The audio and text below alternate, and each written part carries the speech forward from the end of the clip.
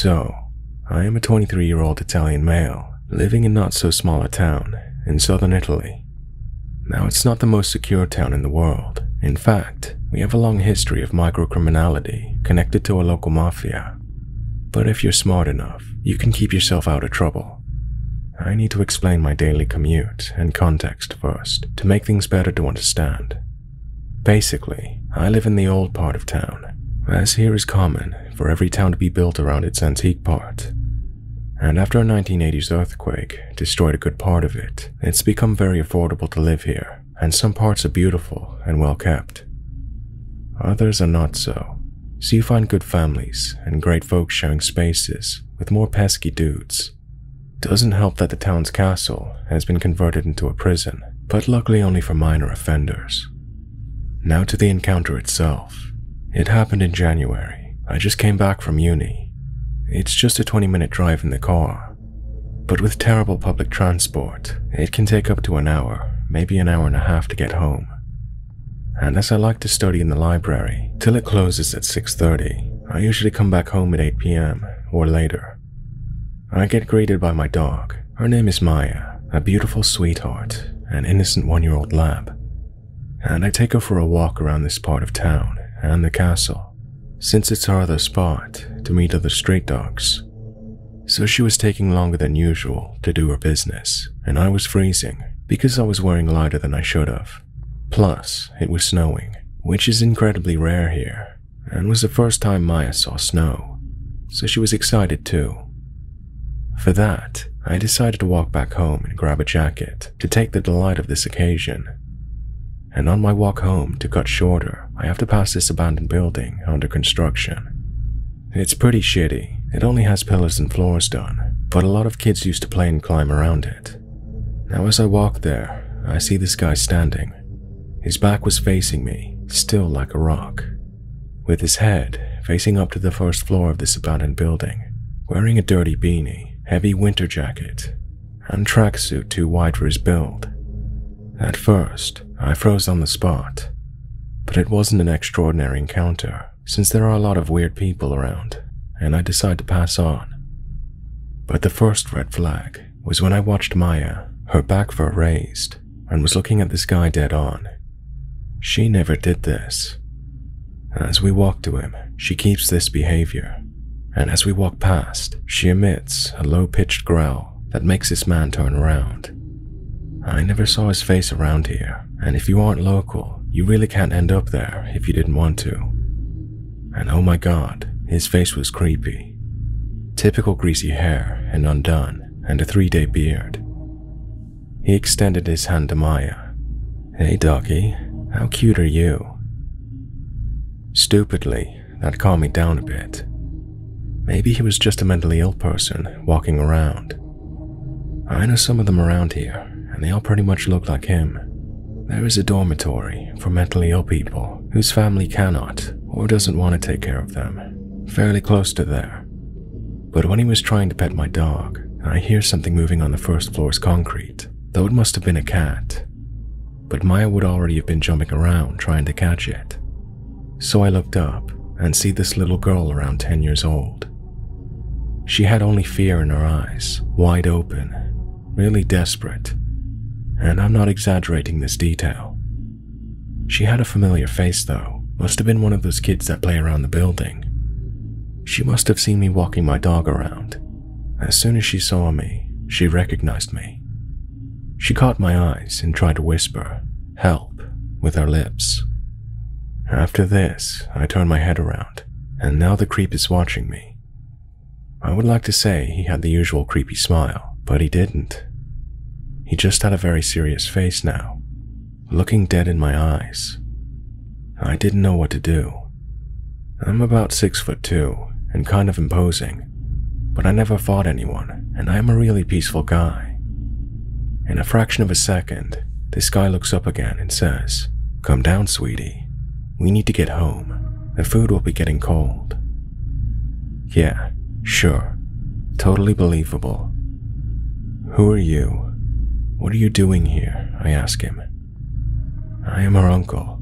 I need to get her home to eat," he says with the most serious look. I was thinking what to say to use as an excuse to bring her down and get her to safety. And, being the sarcastic bitchy type in this situation, I say, "That's strange, because I'm her uncle. This doesn't add up." At this point, the little girl has the brilliance to lean off and say, "Hey uncle, can you get me home? Mommy will get worried." Now this guy didn't seem threatening at the moment, just creepy. So I go under the building to take the little girl, and as I prepare to grab her, Maya first growls at him, then barks. Maya usually has a really feminine high-pitched bark, but with this guy, it was really low-pitched and even scared me. To that, I turn around and see this guy with a hand behind his back, reaching for something. Oh shit, I thought. I can't fight for anything. If this guy has a knife, this would end pretty badly. He stops his reaching motion, as the bark is now continuous. And in the heat of the moment, the little girl leaned off, and I grabbed her with one arm, the other one keeping Maya at bay, as a deterrent. And while she was descending, I asked if she had a phone. "No, I don't," she said, and you could hear she was on the brink of crying. So as soon as she touched the ground, I unlocked my phone and gave it to her. She took the phone and immediately legged it. I should have been glad to it, but my immediate thought was, if she did all this to steal my phone, I would be pissed. After all, it wouldn't have been unusual. But I basically asked her to take it. Anyways, the girl is gone. I turn around, and this guy has a knife out. Not a pocket knife though, one of those big-ass kitchen knives that you use to cut bakery bread. And me being so careless in the kitchen, I know how damn sharp those things could be. So I decided to run away too, but Maya decided, no, I want to stand here barking at him, and I couldn't manage to pull her away. She's about 30 kilograms, but I had a grip that was too strong, even for her. So there we were, stalling, and this guy starts swinging the knife in the air. I want to run, but if I leave my dog, I know she could end up really bad off. And even if I managed to pull her, he could run after us. And there we were, him swinging the knife with empty eyes, my dog barking, and me shitting myself for not knowing what to do. And to make things worse, my hands were freezing cold from not wearing gloves, and my grip on the leash was really starting to hurt. The thing that still surprised me in that situation is the fact that I'm absolutely sure that people around the block could hear this. But no one, not a single one, decided to take a look.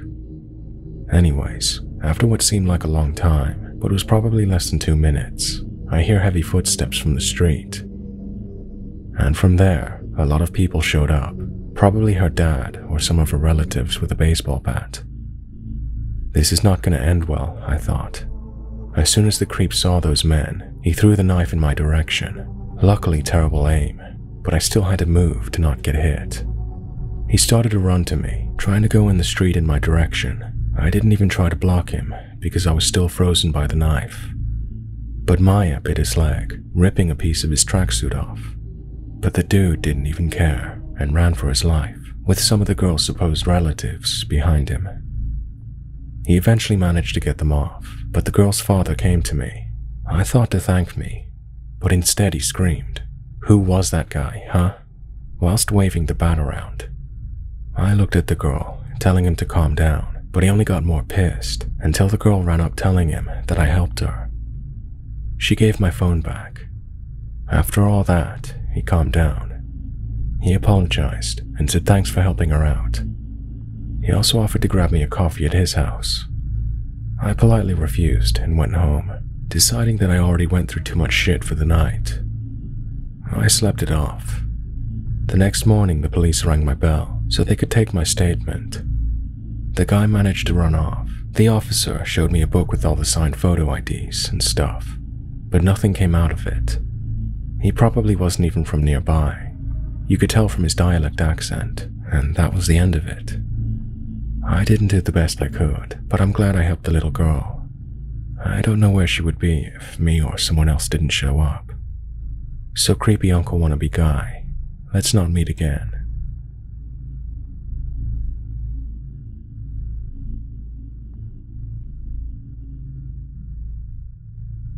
This happened 3 or 4 years ago, and I will randomly reflect on it every now and again. I was home from college for the summer, and my parents were out of town with my sister for a dance competition. I was tasked with taking care of the house and our dogs while they were away. It's either a Friday or Saturday night, so I have friends over to drink, hang out, and then go to the bar. We lose track of time catching up and decide to head to the bar at 11:15 p.m. One of my friends lived a 5-minute walk from my house and realized he not only left his ID, but in fact his entire wallet at home. So he runs ahead to go get his wallet, while my other friend and I clean up a little bit. We get a roadie, and then we head over to go get our Uber with him. For context, my parents' house is in a residential area, just outside of a city, so it's filled with families, old couples, and the like. As my friend and I headed out, we notice a man walking his German Shepherd a little ways behind us in the same direction we're headed. Though we both remarked that it was strange for a man to be walking his dog close to midnight on the weekend, but we carried on. We are both 21 at the time, walking with a red Solo cup each, just chatting. As we get within about a minute of my other friend's house, my friend leans in close to me and says, "I think this guy is getting closer to us." I nervously glance over my shoulder. I disagree, just to not panic. I look back at him, and as I do, he looks over his shoulder and yells, "Oh shit, yes he is." I kid you not, as I hear this, I look back, and the man and the dog break into a sprint. Like seriously, a full-blown sprint. My friend and I freak out, throw our cups down, and we book it. We get to my friend's house, run up the driveway, get to his side door, and it's locked. We aggressively bang on the door, thinking this guy and his dog are going to attack us, but they stand at the end of the driveway, looking at us. My friend screams at the guy, asking what he wants, and why is he chasing us. We can now tell the guy is older and has a scruffy voice. "You are trespassing," he replies. We both yell back in unison. This is our friend's place, and we were waiting for him. I'm freaking out at this point, trying to catch my breath and yell to him, "Who are you? Neighborhood watch or something?" "Yeah," he replies. My family has lived in the same house for my entire life, and I have never once heard of there being neighborhood watch, let alone a neighborhood watch that patrols the streets late at night. After his answer, he and his dog turn and walk away. There is a pretty large brick wall on either side of the driveway, so once they walk away, we can no longer see them. Right at that moment, my friend comes out of his house with his wallet, asking what are we yelling at, and to shut up as his parents are sleeping. Our Uber arrives just about the same time. I run to the Uber that is at the end of the driveway, look down the street, and don't see a thing. I ask the driver if he had just seen a man and a dog walking down the street. "No," he replies. "I just came from back there, and I didn't see anyone or anything just now. Not once have I seen that man or dog since, and it still haunts me to this day."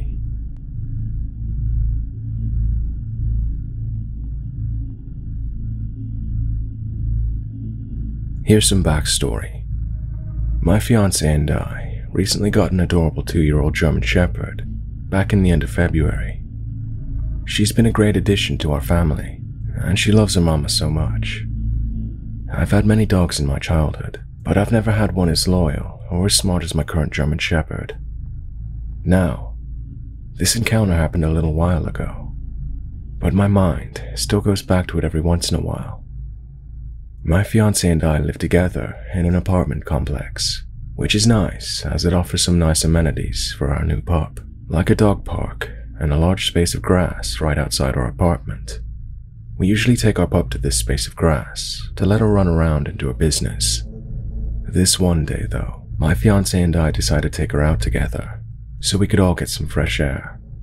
It was hot, 90 degrees plus, so I was only wearing a sports bra and shorts, trying to combat the overwhelming heat. I am walking her and taking her up and down the hill until she gets done doing what she needs to do, when I notice her turn to where some cars are parked. She is the type of dog who loves other dogs, but doesn't care one bit about humans, so I assumed maybe there was another dog around. Instead of turning back to finish her business, she keeps her eye on the cars, purposely positioning herself between me and the cars. A few seconds later, I watch as a man exits around the cars. I didn't notice him before. During all of this, my fiancé is a little bit out of it, so he doesn't notice any of this. But as the man walks around the cars and down the road around the grass, my pup is tracking him with her eyes and keeping the separation between the man and I. Eventually the man stops and pulls out his phone, pointing it up to the sky to take a photo. My fiancé, still being the goof that he is, stares up at the sky too, and comments about how beautiful it looks. But because my pup is staring at the guy, I'm staring at him. I just have the feeling that there is something wrong with him. My pup doesn't care about other humans. They could walk by at any time, and she wouldn't give them a second glance. But with him, it was different. When he finished taking the photo of the sky, I watched as he turned the phone towards me and my dog to take a photo of us. Now I know I wasn't scantily clad, but it was hot, and all I was doing was taking my dog out. Nothing else. I had locked eyes with the man as he turned his phone, and I could tell that it freaked him out a bit. Seeing that I had caught him trying to take a photo, he hurried away after getting caught. My pup and I watched as he walked down the road. I haven't seen him since. I'm not sure if he lives in the complex or if he was just walking through, but I am happy my German Shepherd was looking out for me. She got plenty of treats when we got back inside for that.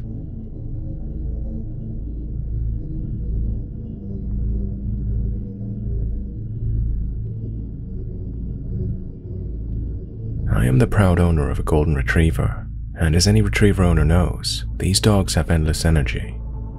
As the weather is cold, she loved running off her leash. So I found some parks near our normal walks to take her.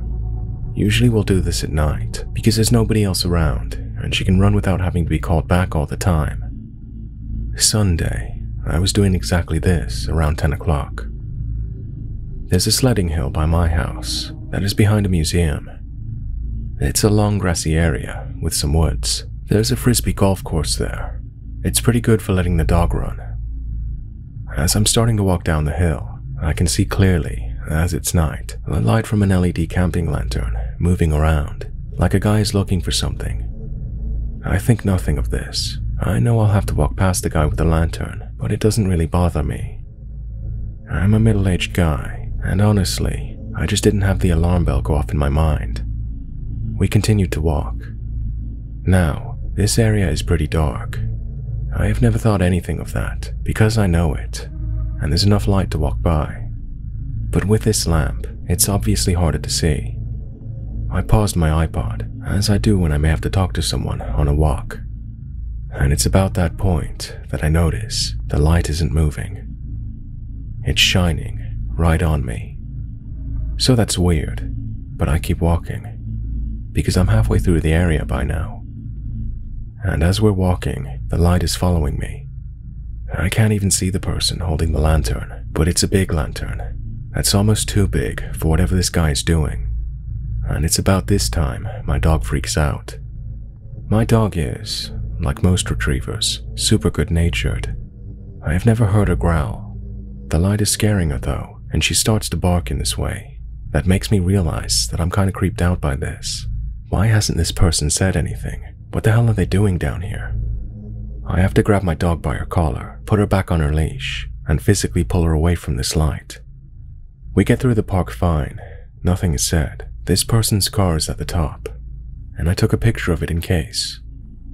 The whole thing was super creepy, even though nothing actually happened or was said. Just something about being noticed, acknowledged, and silently watched as I went by the person that was very surreal and terrifying.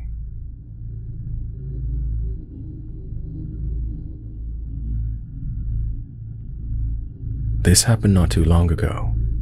I was at Eden Mill Nature Center in Maryland, walking my dog. It was just before sunset, so the park was completely abandoned. Not a single car in the lot.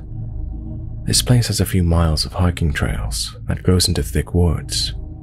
On the first mile of the trail, you come up to a bridge that crosses a river. I have walked my dog here before, but for some reason, once we got to the bridge, my dog would not proceed to go across. He's a little dachshund and has a very loud bark. He was not barking though, just standing still, staring across the 20-foot bridge. I went with what my dog was doing and proceeded to wait and watch into the forest across the bridge with my hand on my pocket knife. Finally, after a minute or two, a small farm vehicle comes down the hill across the bridge.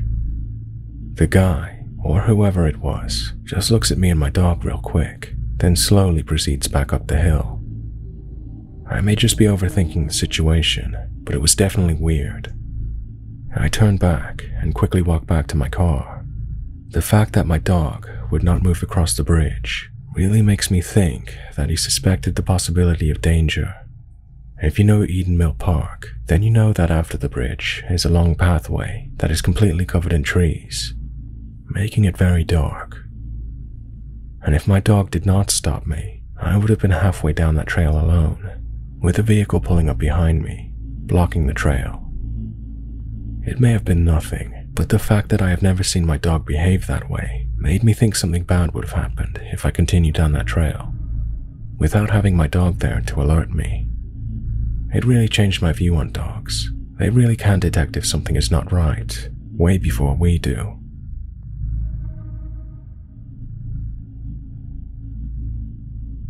Hey guys, I hope you enjoyed the video. Remember to leave a like and comment, and subscribe if you haven't yet. Just a quick update for those that haven't seen the post. I've now created a Patreon. I'm still going to be posting 4 days a week on YouTube, but know that signing up would be appreciated. I want to say a huge thanks to Courtney Maxwell, my very first patron on Patreon. I will have some perks listed. I'll be holding polls and doing focus groups. I'll also upload outtakes. Those are the few of the things that'll be up for grabs on Patreon. And I will always appreciate the fact that you still watch the videos on YouTube. But if you did fancy getting more involved, that's one of the routes you could do it. And last bit of news, I'll be moving Saturday's videos to Fridays. I'm just testing when it's best to post the videos. Anyway guys, thanks for listening. I'll see you on the next one.